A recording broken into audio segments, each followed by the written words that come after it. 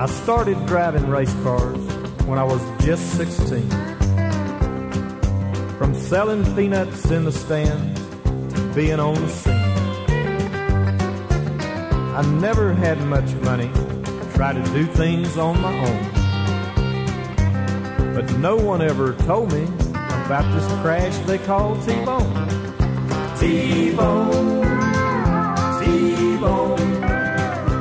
Well, the greatest fear of a racer's life is a crash they call T-Bone. Well, I met old Junior Johnson, and he taught me how to race. He introduced me to all the fans and helped me keep the pace. Then one day he told me, when we were all alone,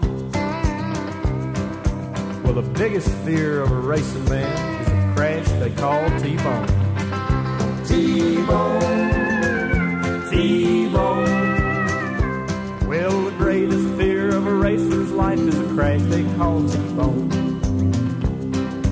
I went to Talladega and was looking for a win. An engine blew and smoking oil put me in a spin. Cars all crashed around me, and I was sitting all alone, waiting for that final crash, the one they call T-Bone. T-Bone, T-Bone. Well, the greatest fear of a racer's life is a crash they call T-Bone.